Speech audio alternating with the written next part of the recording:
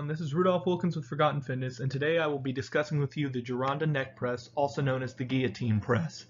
Now this title is somewhat unjust and undeserving.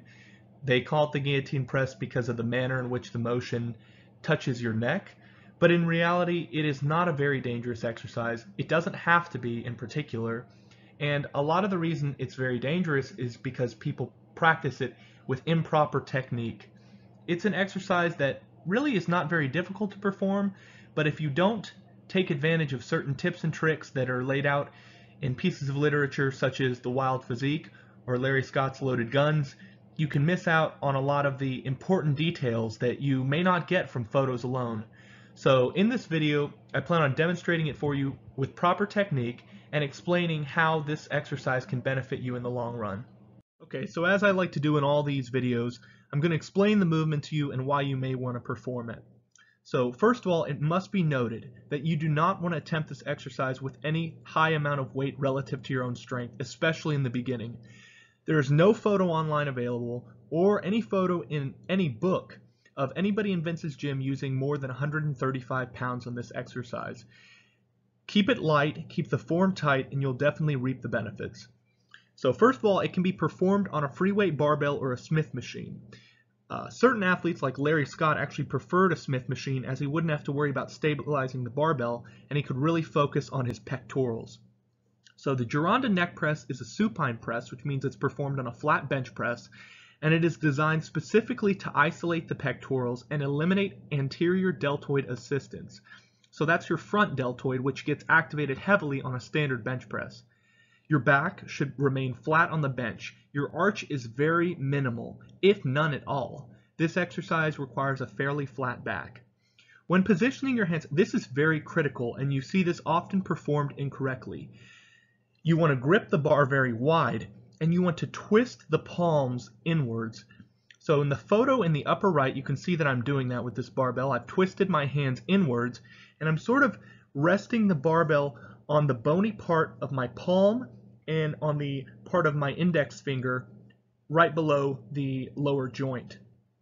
So when descending, this is mentioned in Larry Scott's Loaded Guns, you want to flare the elbows out wide and keep them in line with the shoulder at all points of the movement, the top and the bottom. You don't want to let your elbows touch your side or get pulled down to your side, as that'll become a more standard bench press and that'll take the stress off the pectorals.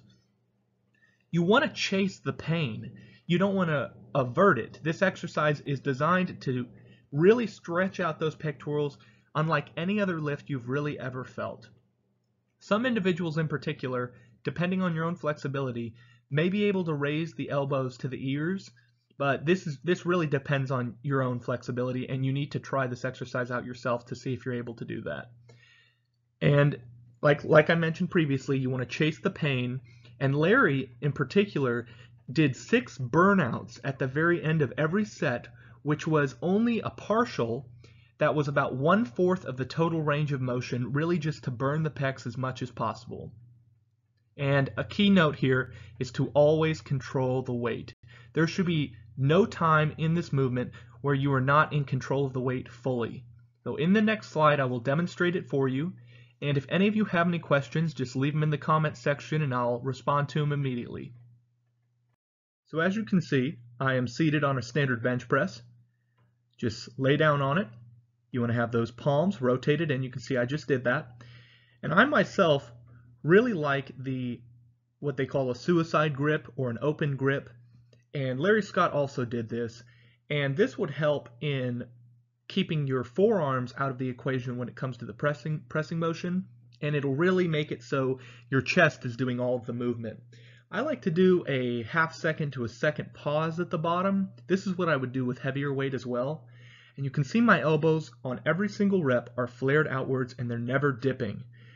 I myself am not capable, even if this bench allowed me to, I am not capable of raising my elbows up to my ears.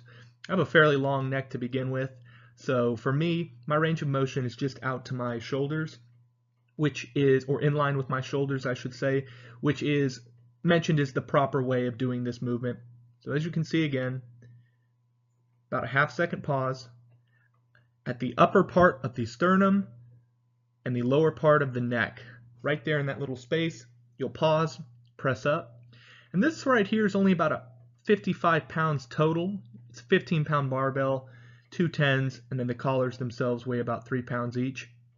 So I would typically go up to about 115 pounds and do this for 8 reps and maybe 4 to 6 burns at the very end.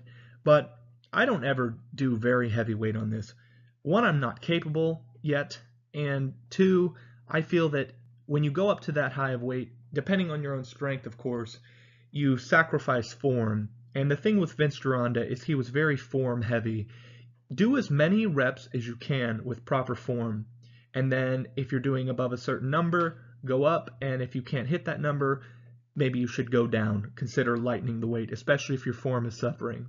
So make sure to keep the weight relatively light compared to your own strength. This will depend on the individual, of course. And you want to take that half second to a second pause at the bottom. Make sure to twist the wrists inwards. And when you descend, keep those elbows in line with your shoulders. And that's pretty much the movement. You can also see that my back is relatively flat. I'm expanding the chest on the bottom part of the movement, but I am keeping my back relatively flat. And that's pretty much the Gironda neck press. And that concludes this video. If you're interested in any more golden or silver era bodybuilding content, consider following me at my Instagram, Official Forgotten Fitness, and also consider supporting Vince's original supplement company, NSP Nutrition. They make some of the best merchandise, including the best clothing, the books that Vince actually wrote, and, in my opinion, the best supplements on the market. You can get Vince's original beef liver tablets and all of his other supplements that he recommended to all of his students, and everything laid out in the blueprint to a bodybuilder, including the book itself. So you can use my code VINCE10 at checkout for an additional 10% off your purchase. And if you have any questions regarding the Gironda neck press, let me know in the comment section or at my Instagram, and I'll make sure to help you out. This is Forgotten Fitness signing out. Bye-bye.